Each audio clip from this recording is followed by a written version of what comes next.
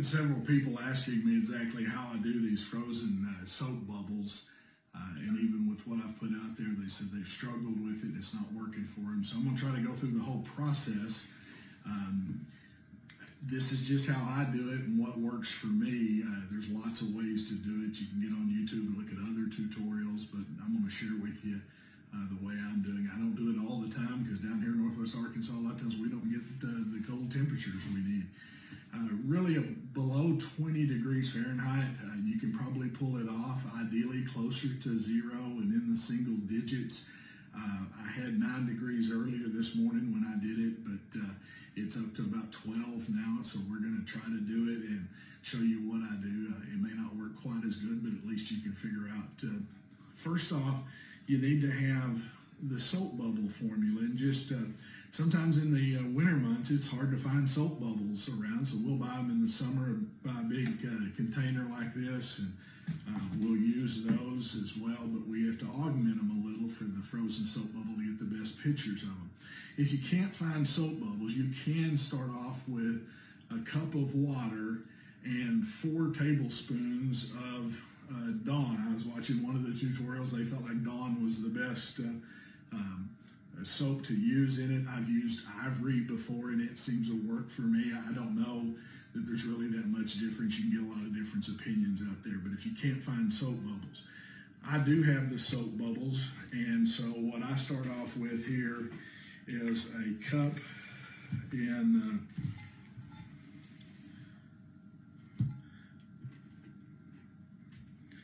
and we'll start off with a cup. This really is probably too big of a container.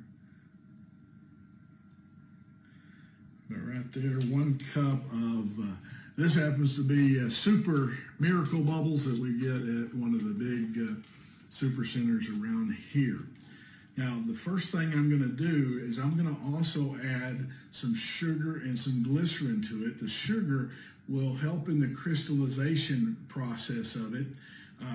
The glycerin is going to make them a little stronger. And so that's what we're going to do with it. If you don't have glycerin, you can use Karo syrup. That's what I've used in the past, is Karo. But some people I read that I think know more than I do say that the glycerin is a little better for it. So that's what I'm going to use. But if you can't find glycerin, you can find this again at your box stores, the glycerin. But if you got some white corn syrup, that will work as well. So what I'm going to do right now to get the sugar to melt into the formula as well is I'm going to heat this up in the microwave. All right, we're going to set this in the microwave, and I'm going to do it on about 1 minute. Obviously microwaves vary, but just get it pretty warm so that the sugar will melt in there. If you're a southerner, about like you wanting to do some sweet tea. Just mixing sugar in tea is not the same as it being hot and mixing it in. So similar situation here. All right, we've got this heated up, and then we're gonna, in this particular case, I looked for a different formula, and so I'm trying something a little different today than the last one I've used. With this one's gonna be 1 cup of the soap mixture, and then 2 tablespoons of sugar, and then 3 tablespoons of glycerin.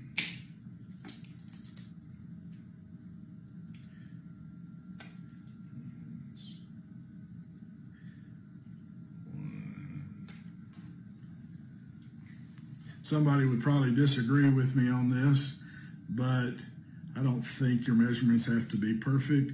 And Kathy's going to get on to me for making a mess on her table here. She's laughing at me already. We're going to stir all this up.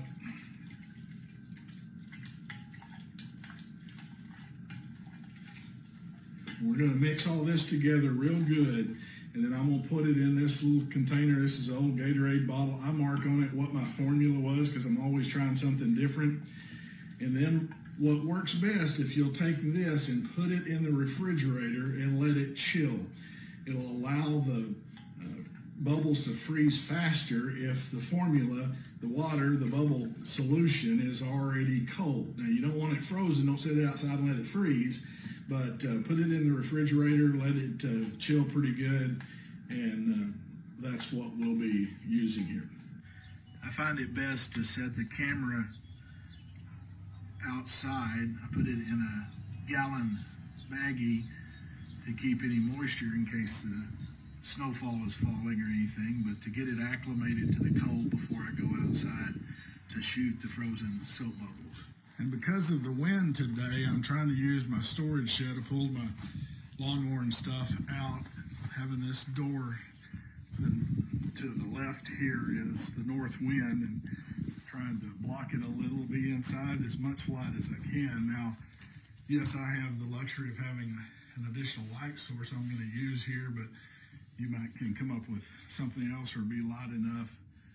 But whatever you can do to block the wind, because that'll definitely cause you problems. All right, on my camera here, yes, I've got a Nikon D850, which is a good quality camera. I'm also using a macro lens that allows me to get a lot closer to it, but you don't have to have all of that to still get a quality picture. So, let's see different ways to blow bubbles, but this is my technique, is using a straw.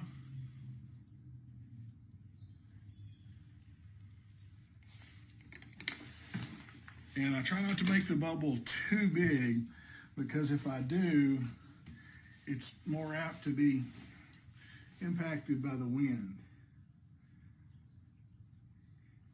And then, as you can tell, it'll take a few minutes because I think we're at 12 or 13 degrees now. And so it takes a little longer for it to start to freeze.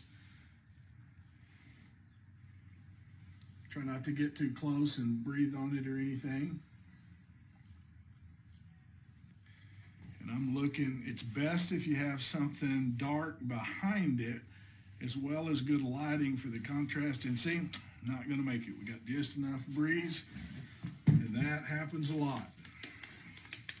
So we go again.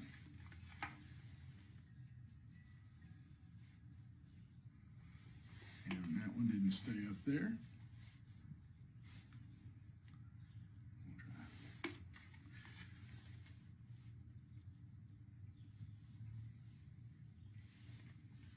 Yeah, that one's falling off.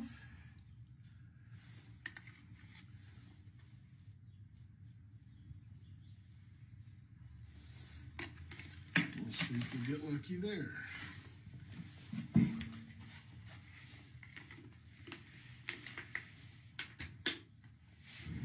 I assure you, with me, we have a lot more that don't make it than do. So you just keep trying. Are you sure I can't stand up more and block the wind? You can see that there's crystals starting to form.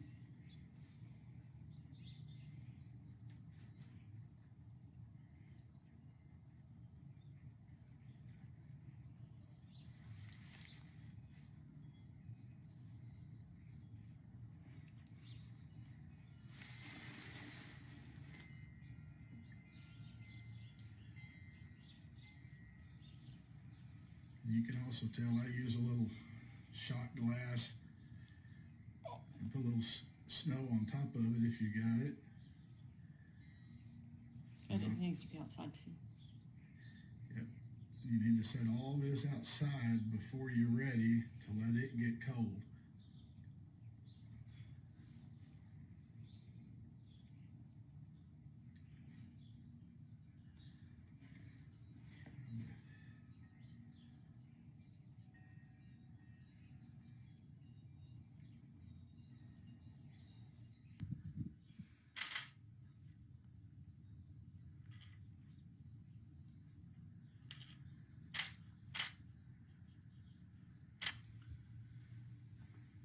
We would definitely be finished if this was 4 or 5 degrees colder. And if you get down to about 0, you got about a minute or so to take your pictures. Now it's possible also, I don't know what the temperature in here is in the shed, it may be a little warmer.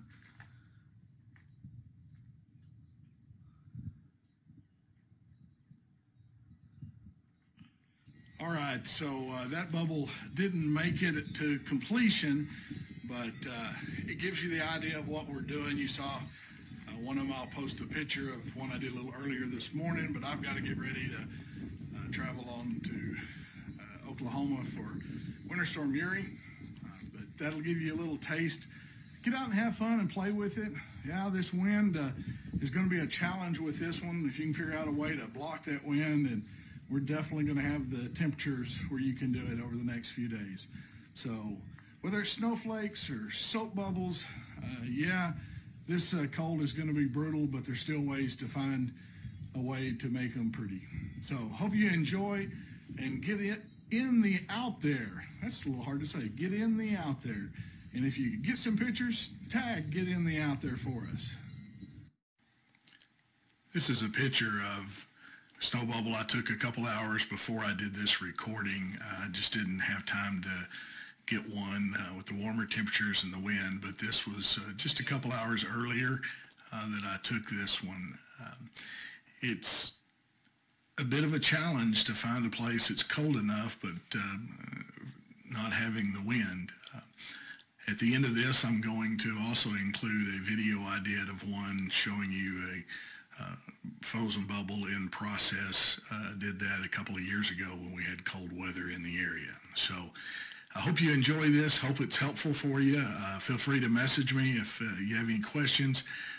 As most of you know, I'm on the road all the time and very busy. So if I don't get right back with you, that's what's going on, but I'll do it as quick as I can. Thanks, and y'all have a wonderful day.